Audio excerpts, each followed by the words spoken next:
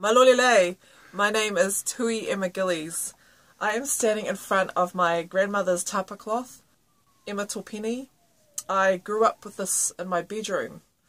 In 2014, my mother and I went back to do a project in Falevai Vava'u Tonga to create 2 large ngatu with the women in the village.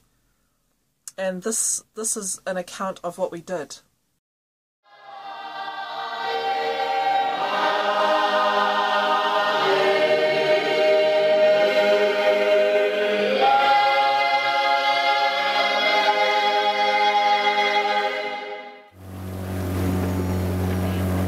This is my mum, Sulieti Fieme'a Burrows, with my daughter Aroha Heilala.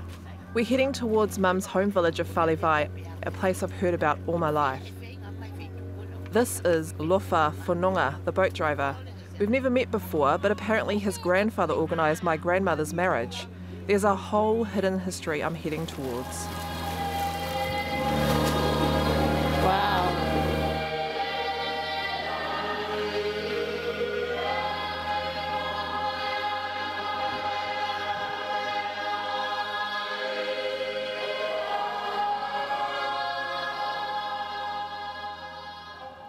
Falevai is an hour by boat from ngatu, the capital of the Vava'u island group in Tonga. Vava'u is one of the 3 island groups that make up the Kingdom of Tonga, which is directly south of Samoa, about 2/3 of the way from Hawaii to New Zealand. It's now 2014. The last time Mum was in Falevai was when her mother died in 1985. I've been to Tonga a few times, but never Vava'u. Mum and I are tapa artists who live in Auckland, the biggest city in New Zealand, and we're keen to reconnect with the source of our art, Falevai, the place and the people. This is my cousin Lata. She's come to help us with the baby. This place just blows my mind. Mum and I want to work on 2 ngatu or tapa cloths with a Falevai woman. We've bought the tapa cloth from the markets in Nuku'alofa, the capital of Tonga. But the women here haven't done tapa art for decades. They take us to an abandoned house. That's where the papakoka'anga on which the tapa is rubbed has been abandoned too. So Mum gets the men to take the papakoka'anga back to the community hall for us. Tapa cloth is made from the soft inner bark of the paper mulberry tree. But there are no mulberry trees in Falevai anymore. There is Mum's friend Letty though. She's the funniest woman in the village. And there's Vienna Manuela, she's Mum's cousin, and is married to the Matapule of the village, the noble's right-hand man. Around 22 families live in Falevai, and lots of dogs, pigs and chickens. Eventually Mum gets all the women together to begin the work. I've drawn designs based on my first impressions of Falevai. So to make the kupesi rubbings, I draw the designs and the women stitch coconut leaf spines to them.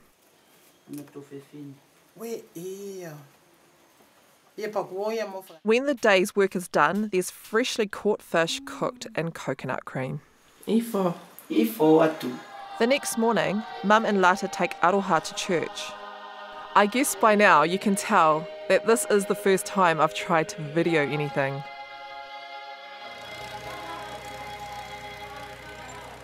Later we head to our family land at Whangakima. It's 15 minutes away by tractor through the bush. We're grabbing ourselves some Whangakima coconuts. Growing up, Mum told me stories about warriors putting human heads in the ground underneath coconut trees. Are these the baby coconut? Yeah, that's really good. Because it's easy to take. Oh wow, look, it's beautiful. No one lives here nowadays. The old well is under these coconuts.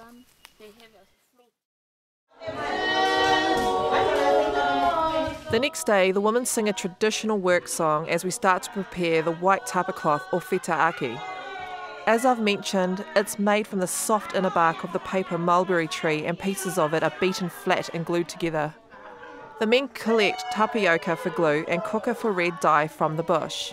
The women rub the tapioca on the edges of the tapa to glue the pieces together, and so we start the work on the 2 big ngatu. Akosita is preparing these offcuts to be used to rub the dye onto the tapa cloth. All the women mark the occasion by wearing flowers in their hair and kahoa necklaces. And as always, Leti is the life of the party.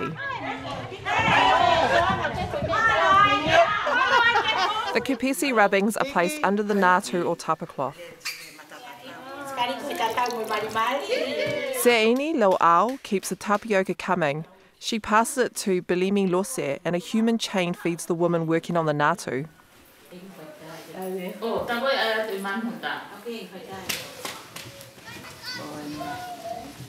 That woman in red is Mum's good friend, Fieme'a Lepolo.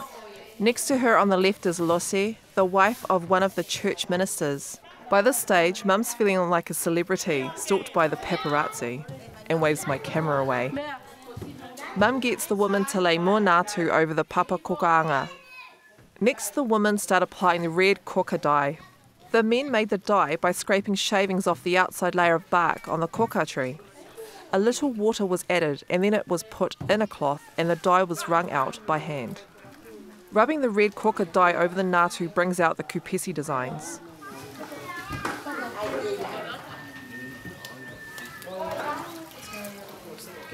The ngatu's starting to come to life now. You can see the flowers, the villagers, and the ever-present pigs, or as I like to call them, puakas.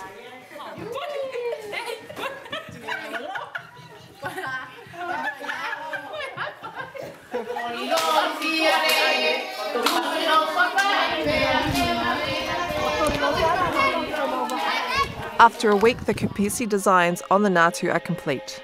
A whakaosi or closing ceremony is held in the community hall. Some have never been paid for work in their lives, so they are very proud.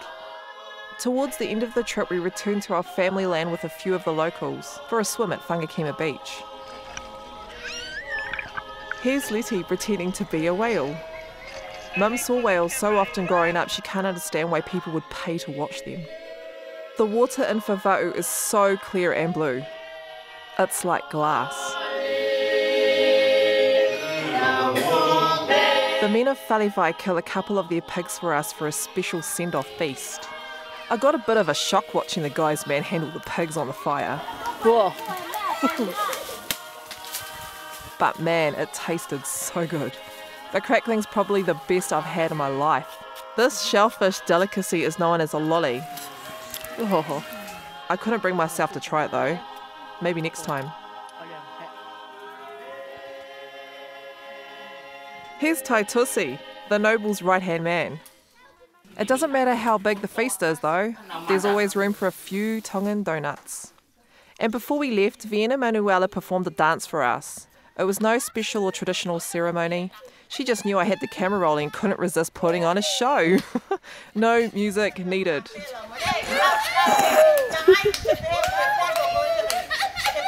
And then we were off. This is the cave we motored past on the way into Falevai. This time, Lufa takes us right inside. After we left, the locals planted paper mulberry trees again to make tapa with. As we motored away from Falevai, I couldn't help feeling that we went there for an art project. But we got so much more than we ever could have expected. We truly did reconnect with the source of our art. Mum recharged the batteries of her Tonganness, and I found a whole new branch of my family. I'm video recorder! And finally experienced a place that has always fired my imagination.